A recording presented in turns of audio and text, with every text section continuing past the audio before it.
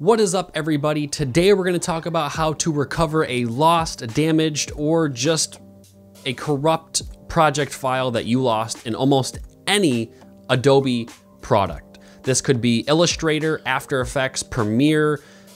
Basically any project that you're working on has this feature, and some of them may just not have this feature in general. So the first thing you're gonna wanna do is figure out where you saved your project. Now, if you're in Premiere Pro, you can look at your scratch disk by going to File, Project Settings, Scratch Disk, and this will tell you where everything is saved.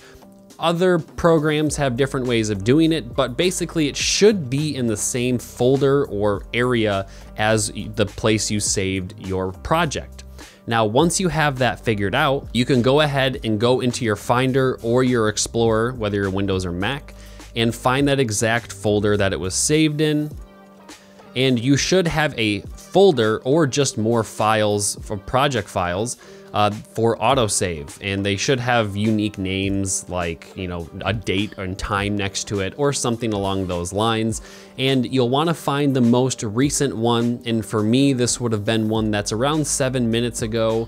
At the very top here you can even sort by date modified, and you'll find the most recent one.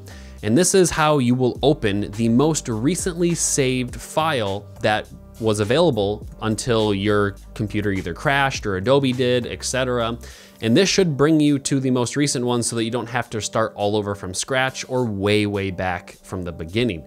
So hopefully this tip helped you and saved you a little bit of time. And this again does work in most Adobe programs, whether it's Illustrator, After Effects, Photoshop, etc. You can also change these settings if you go into the actual program settings or preferences, and it should be a setting under AUTOSAVE. It's an entire tab, and you can change the frequency, so how often the autosaves, as well as how many project files it'll keep until it replaces the oldest one. And there should also be a few other autosave options that you can go through and figure out, like saving one to the cloud, just in case your entire hard drive crashes.